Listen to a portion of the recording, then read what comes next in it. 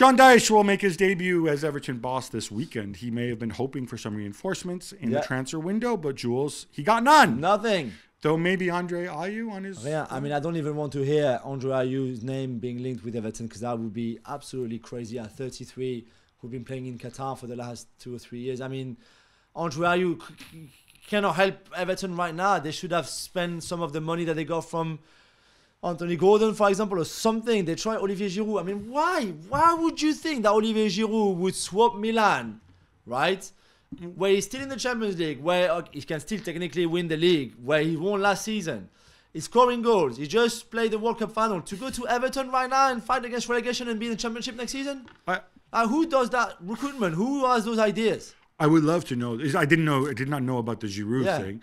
But what I find shocking is, I know they've been through, is it Thelwell is now the director of football? I think so, yeah. I'm going to assume he doesn't watch much Serie A or listen to our show, because if he did, he would know that now Giroud's had to play like every game for Milan because Ibrahimovic is out, because Rafael out through the middle doesn't work, because Rebic has been injured.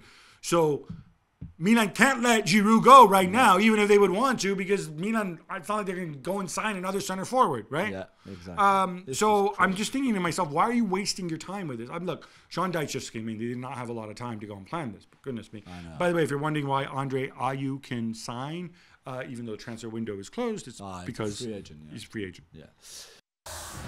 Thanks so much for watching ESPN on YouTube. And for more sports highlights and analysis, be sure to download the ESPN app. And for premium content and live streaming, subscribe to ESPN Plus.